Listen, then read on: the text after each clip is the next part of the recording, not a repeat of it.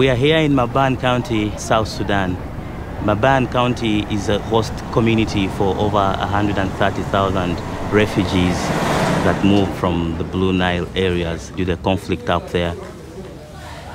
And Samaritan Pass, in partnership with the World Food Program, provides food to the refugees in the two major camps.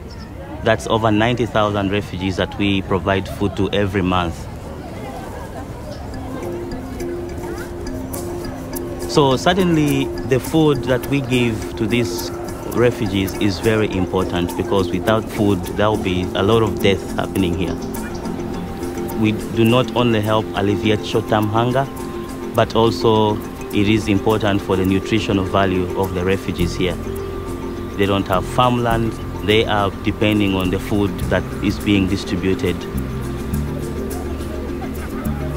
As long as we have refugees in the camps and they are unable to return back to their home, we'll continue needing to provide food to them, and that's why we need your support.